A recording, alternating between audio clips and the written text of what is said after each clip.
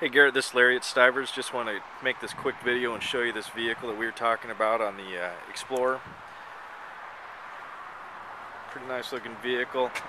I hope the sparkle shows up in the paint because it's got the metallic flake that really sets it off. This is a text that you can plug in, and that'll give you some information if you want to share it with anybody on the vehicle. And that's also a QR code that'll do the same thing. That's all set up for your mobile phone. It's kind of coming around. It's got the nice silver or the chrome accents down below.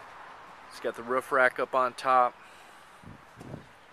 Flex fuel, 4-wheel drive, sensors. I don't know if you can see it right there, but that's the rear view camera, and I'll show you more about that in a second. XLT. It's got the heated mirrors and also the blind spot mirrors, and those are just super cool to have. It makes driving a lot easier. Let's go inside real quick. Power windows, locks, mirrors, cloth interior. Get inside here. Here's the center console with all your gauges and dials. 4-wheel drive's right there. You start this up, show you the dash display.